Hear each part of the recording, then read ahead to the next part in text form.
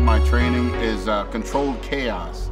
You know, once I get my body warmed up, I just like to go, you know, at least amount of rest in between each exercise and as much weight as I possibly can handle each set. The biggest misconception of my training people have is, like I said, I describe it as controlled chaos. And people really focus on the chaos and not so much of control.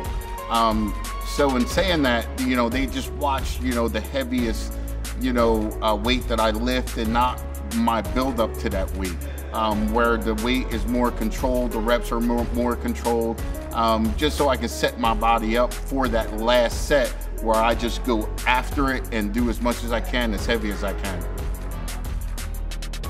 In the beginning, I trained with my oldest brother.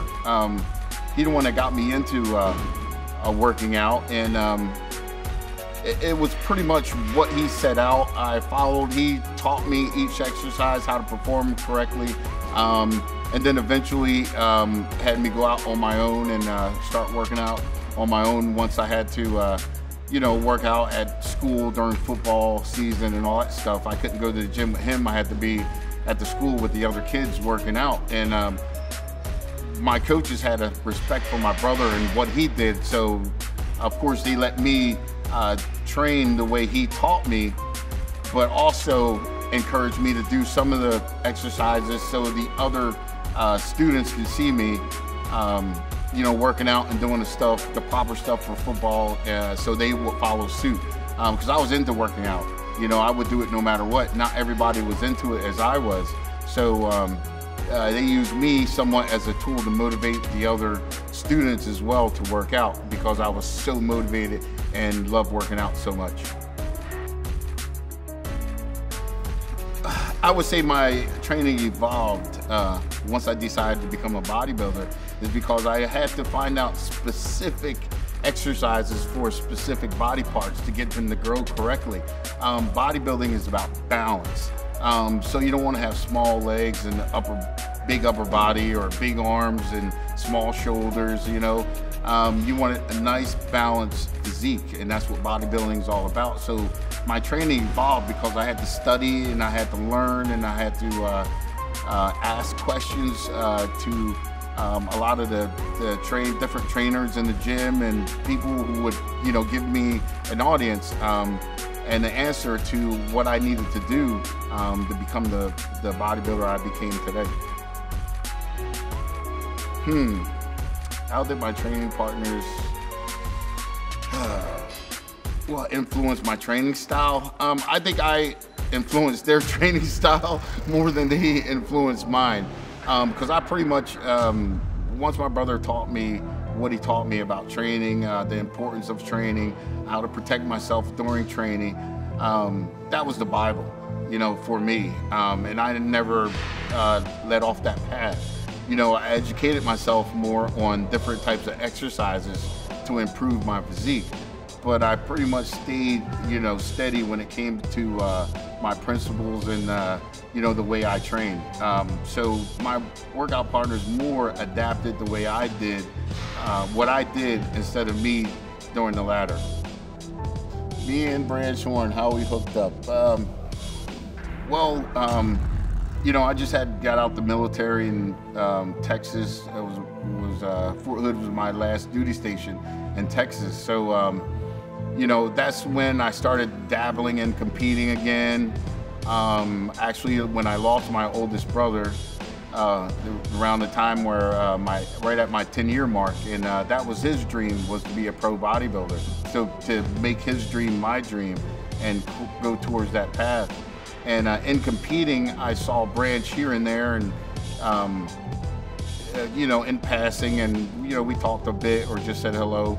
But I remember one particular time after the Nationals, we actually turned pro at the 2001 Nationals in Atlanta. Probably that Monday after the show, he came into the gym where I worked out, Strauss Fitness in Bedford, and I was like, man, there's the guy that won the heavyweight class. So we talked, and he said, what are you working out tomorrow? And I said, back. And he was like, you mind if I jump in? And I was like, hell no. And we've been working out ever since then. Wow, the number one thing I brought to the pairing, man, we're so alike. I think, you know, I think we both brought the same, you know, the camaraderie. You know, we brought that old time bodybuilding feeling back. I remember growing up, and I mentioned my brother earlier, growing up with my brother, going to Lasasso's gym in Hamilton, New Jersey, and then Oceanside Gym in Oceanside, New Jersey. And I remember back in the 80s, early 90s, man, everybody, it was just like powerlifting is today. That's how bodybuilding was back then. We would yell across the room at another guy that was deadlifting or squatting, you know, to get it, or, you know, everybody would support everybody in the gym. It was so much fun. I had so much fun. And so when I met up with Branch and we started training, I got that feeling, you know, back. I mean, you know, I can't even describe to you how great it felt, just, you know, to have somebody, a brother in arms that felt the same way you felt and what you wanted to accomplish in the gym, outside of the gym, and, you know, on stage, off the stage, you know. We just brought that, you know, that feeling back of that old time bodybuilding support. And, you know, I'm going to support you and help you become the best, but I want to beat you on stage as well, you know, and there's nothing better than that. Guys don't train like we do, you know, just figuring it out, or just starting yesterday. You know, this is deep-rooted years of training, years of people in your life with that type of training, with that type of motivation. Even if I have to say, you know, our parents, you know, what they instilled inside of us, you know, that drive, that hard work, you know, that never give up attitude, you know, and we both brought that to the table. And I respect that wholeheartedly, and he does as well. So that's why it was just such a good, you know, a team up or a good partnership with us getting together, because of the level of respect we have for each other. Chest training. So what I think about my chest training, what I think about chest training, well, genetically, it's one of the things that runs in my family. We all have predominantly thick, big chests. That's for sure. Strength-wise, that's another thing that runs in my family that's rampant, is strength. When I was 15, going on 16 years old, going into the from 8th grade going into 9th grade, I did a powerlifting meet there in Hamilton, New Jersey, against our rival school, St. Joe. I played for Hampton High School, and St. Joe High School was our rival, the Catholic school there in town. And I remember the St. Joe coach was a big powerlifting guy, you know, huge. He held a couple records and stuff like that. Everybody respected him. And he would put meets on during the summer. And I remember going to the meet, and I ended up doing a 305 pound bench press at that meet, you know, and that's when I discovered, like, holy crap, I'm pretty strong, huh?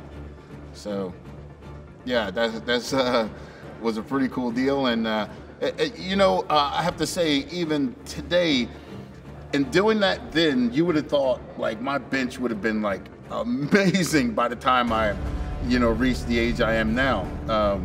But you know what? It never really took off that way. You know, it's really weird. It's really weird to me.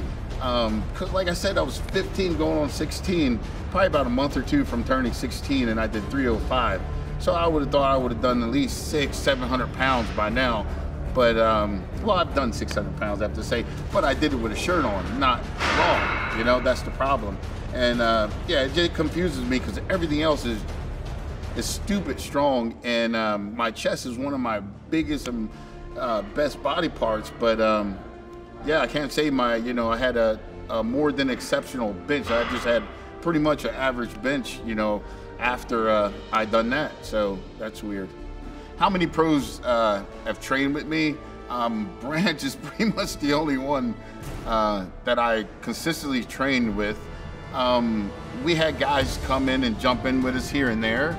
Not many. I think not even a handful, you know? I mean, that I can remember. That's why it hadn't been that many at all. But and the thing is, it's not always about the weight. Everybody focuses so much on the weight we lift, the weight we lift, the poundage and all that stuff. I mean, that is incredible, but you have to look at the speed we go as well. You know, our rest periods are usually when I'm doing my workout, he's resting. When I'm done, he's jumping in. So, I mean, 30 seconds to 45 seconds, you know, tops is the normal rest period in between, you know, us training, and it catches up to you real quick if you're not up to speed with that. So it's not necessarily the weight that get people, but it's the speed that we go that kills them.